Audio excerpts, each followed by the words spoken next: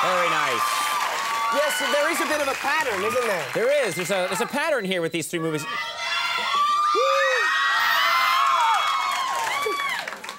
You know, I can push a button and have foam dumped on that side of the audience.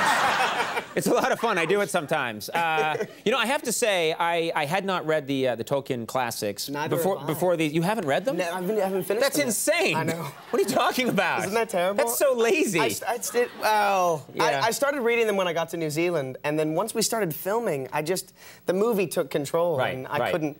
It seems sort of redundant after a while. But you know, what's interesting is you don't need to have read the books, and what I love about these movies are so well made that I love them even when I don't know what the hell is going on. Somebody told me that you still don't really get it, that you don't understand. There are times when I'm watching it and I'm totally in the action, but they're yelling about, we must get to Gondor to steal the bag of gribble. All right, get that bag of gribble, but the Lord King Eisenar says, I decree no, and you're just like, whatever, man. And I'm here. Dude, I'm in. I'm here, I'm going with you guys.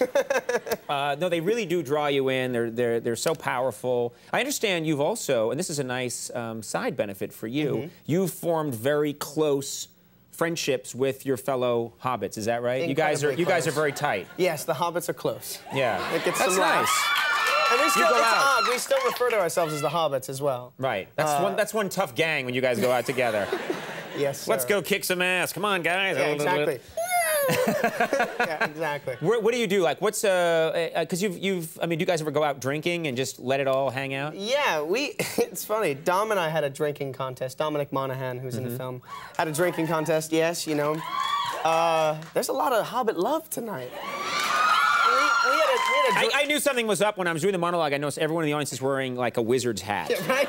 Yeah. But then apparently they haven't seen the movie. They don't know what's going on. Exactly. We had a drinking contest. He's English, so he can handle his alcohol a little bit more than I can. And we had, I think it was like 6 shots of Jägermeister or something like that. That's a lot of booze. It is. He won. He won. And we then went to sort of an equivalent of a 7-Eleven in New Zealand, just to get provisions for the night, like water, that kind of thing. And I asked for porn and chocolate. That seemed to be the best idea at the time. Wow. I'm sure your publicists love this story, by the way. I got trash, then I went out looking for porn and chocolate. Yeah.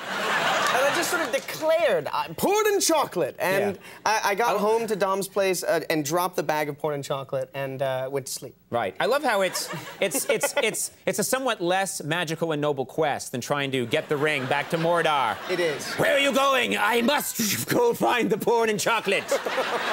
Descend many layers into the cave of 7-Eleven and... Drunk stories are never noble. No, they're never noble. You well, know? sometimes, occasionally, people do great things when drunk. So listen up, kids. You know what's fascinating is these movies are so popular and they're such a part of the culture that your face is everywhere. I mean, it's just you're on a coin, is that right? I'm on a coin now. It gets more and more surreal. I'm on the side of a plane. They painted your face on the side of a plane? That's right. Which plane is this? It's Air New Zealand flights. Okay, right. And I've actually flown on that plane, which is even more surreal. That's gotta be really strange. It is. When you get on a plane and, oh, there's my face on the... There I am. Yeah, very odd. Then you say to the stewardess, where's my porn and chocolate? Bring it. Now, my face is on the plane. Story, didn't I? You'll never hear the end of it now. You look very very young, and you've you know, been on the show before, and you don't seem to get any older, and that's a compliment. I mean that as a compliment. No, it's a good thing. It's a good thing, and you've stayed very youthful. Is this ever a problem for you? Does it ever cause trouble? It has in the past. It's been a bit annoying at times. It's curbed a few roles that I wanted to get because I was too young for certain roles. There was a funny story, actually, in a hotel at one point. I was staying at the Regency Hotel here in New York for press last year in Lord of the Rings. And I walked into my room, and there was a maid in there. And I said, no, I don't need service right now. I'm fine. And she's like, is your mother around? Could I ask your mom? And I was like, no, actually, this is my room. I'm sorry. Right. And she's like, no, is your mom around? No, seriously, this is my room. I'm fine. She's like, oh, okay. Right. So she thought that it was my mom's room. And right. And then the little kid was like, excuse me, can you, I don't want service. Well, that's annoying right now. Yeah. I know when I was, it took my voice a long time to change. And when I was like, well, it's still in the process. I still get that. People are like, it's changed? But it took my voice a long time. And I remember when I think I was 18 years old, and I was working at some job where I had to answer the phone, and the person at the other line was always like, "Listen, ma'am, could I speak to the person in charge?" Still happens. I'm a man!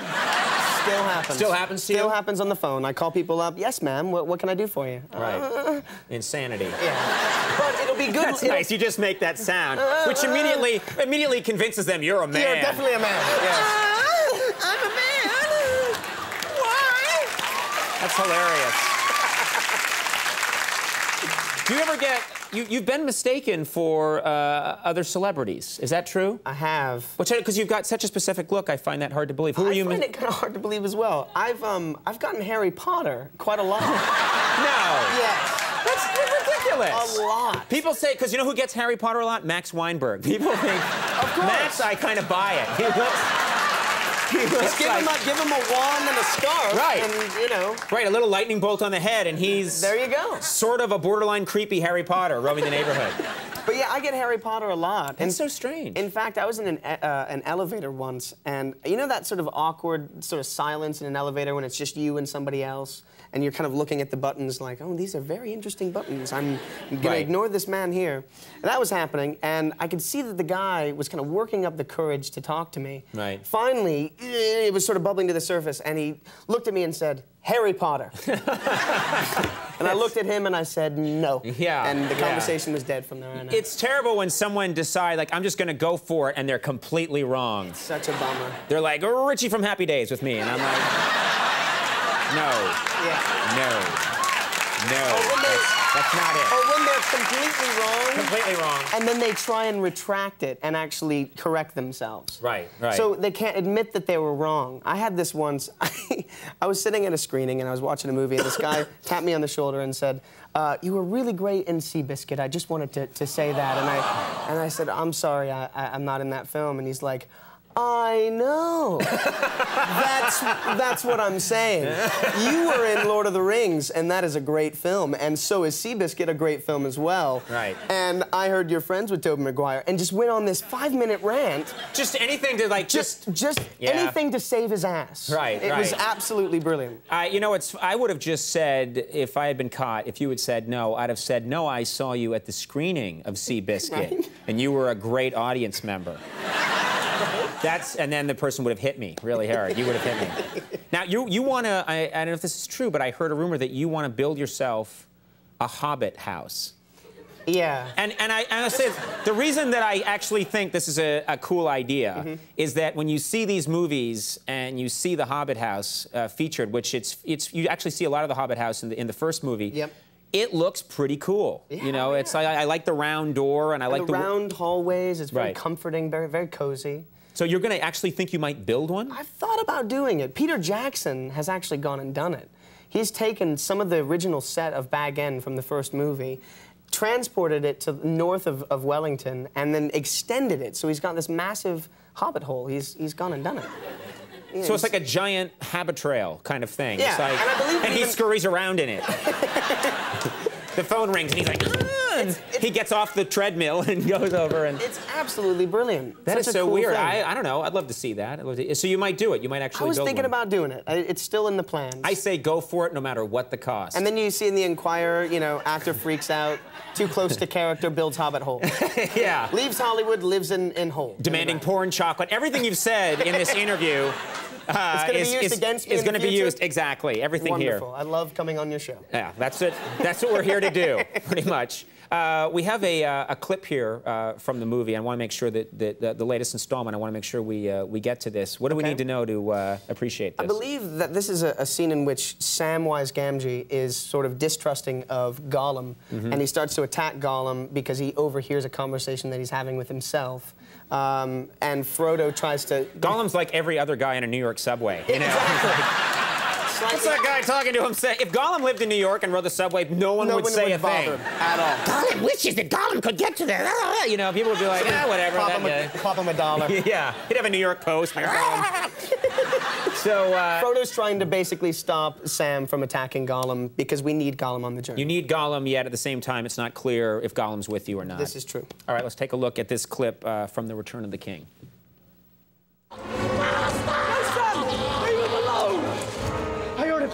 out. He means to murder us. Never! Smeagol wouldn't hurt a fly! Ah! He's a horrid, fat hobbit who hates Smeagol, and you make some nasty lies. You miserable little maggot! I'll stove your head in! Call me a lawyer! You're a lawyer! Stand, Mom. We're lost. I don't care. I can't do it, Mr. Frodo. I won't wait around for him to kill us. I'm not sending him away. You don't see it, do you? He's a villain. We can't do this by ourselves, Sam. Not without a guide. I need you on my side. I'm on your side, Mr. Frodo. I know, Sam. I know. Wow. You know, we do a lot of, for all the kidding around we do on this show, these are just incredible movies that I think people are going to be talking about for a long time. The Lord of the Rings, The Return of the King is in theaters now, as if I have to tell anybody. I can't believe it's in theaters. 4 years down the line. It's kind of amazing. And was it hard to say goodbye? Because theoretically, this is the last one, unless there's some magical way to make another one. Another, right? Well, you guys just take Tolkien. Yeah. Can you write a Dude, sequel? where's my ring? You guys. Right. Dude, let's go! All the hobbits! Come on! You know. Road trip with the Yeah. hobbits. Yeah, it was very difficult to say goodbye. It's been an incredible part of our lives. You know, Right. we've all made the best of friends, but I think the friendships will go on, and that's Sure. the most important thing. Well, I hope we see you many times in the future with all your other projects. It's Thank you always so great much. having you on the show. Elijah Wood, he's a great guy.